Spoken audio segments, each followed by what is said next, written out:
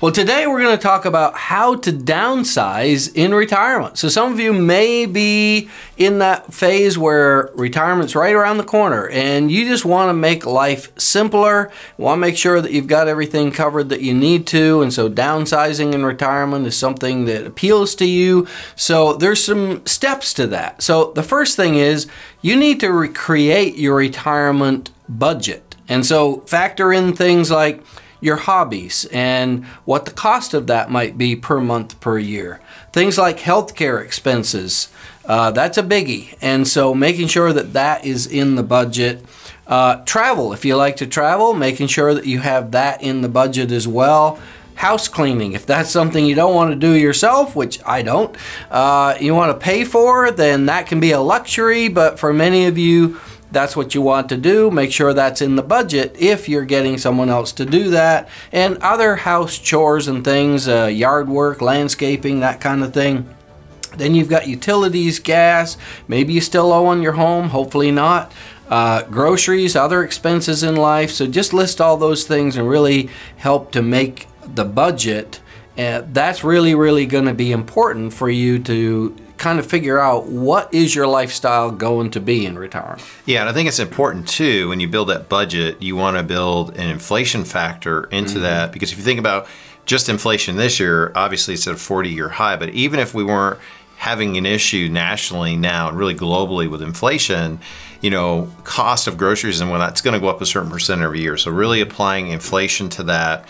And then I think step number 2 is really important, is to determine your retirement income gaps. And usually when you talk about an income gap, people will say, well, what is an income gap? I don't have an income gap. Well, typically the average couple in retirement is going to experience 2 income gaps in retirement, and planning for both is really vital and super important. So the first income gap, let's talk about that and generally what an income gap is. An income gap is just the difference between what you get from guaranteed sources, Social Security, and if you're fortunate enough to have a pension. So let's say that you are fortunate enough to have a pension, and between Social Security and your pension, that brings you $4,000 a month. Well, if your standard of living is $7,000 a month, you have a $3,000 a month income gap. And that income gap, in our view, needs to be filled with income that is guaranteed, not a maybe or a hope. And what you don't want to be is in a position where if the market's down or volatile like we are now, you're having to sell securities in a down market to fill that income gap. If you have the work done on income up front, you shouldn't have to worry about the volatility of the market. Now, the second income gap, Pete, and is also really important to plan for, is at the passing of a spouse.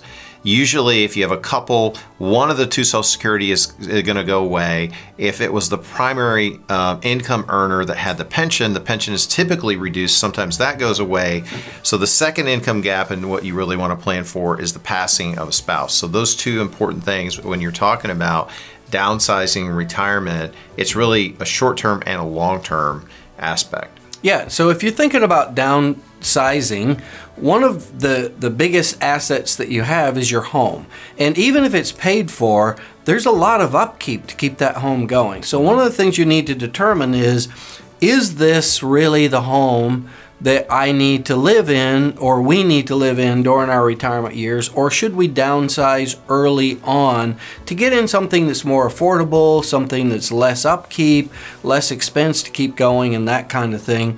And downsizing means that you need to get rid of stuff that you don't need or want anymore. And many of us have way too much in our home and it needs to be purged. My wife is really good at that, by the way. I'm not as good at it.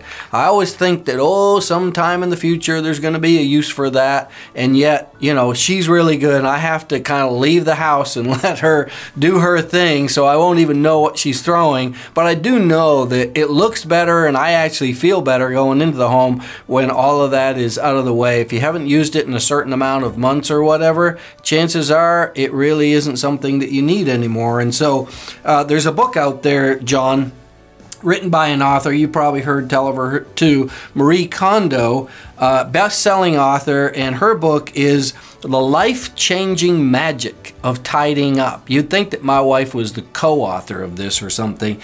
And it says to ask yourself the question with each of the items that you're considering in your home, does this item spark joy anymore? And what you really want to make sure is that your wife doesn't pick you up and say, does this item spark joy anymore? Some of the stuff that is in your home is just taking up space and is creating the need for a bigger home than you really need. Yeah. I mean, if you haven't used it in a couple of months or a couple of years or a couple of decades, it's like amazing. In our business, we deal with estates all the time, and some of the stuff that is in some of these houses is unbelievable. If you have not used it in 2 decades, 3 decades, there's probably a high likelihood you're not going to use it in the next decade. But really cleaning out your house, stuff that, be honest with you, is probably junk, is a good step in helping you determine and decide whether you want to downsize and what that's going to look like. Well, folks, thanks for watching our show. Be sure to subscribe to our channel to see all of our latest episodes.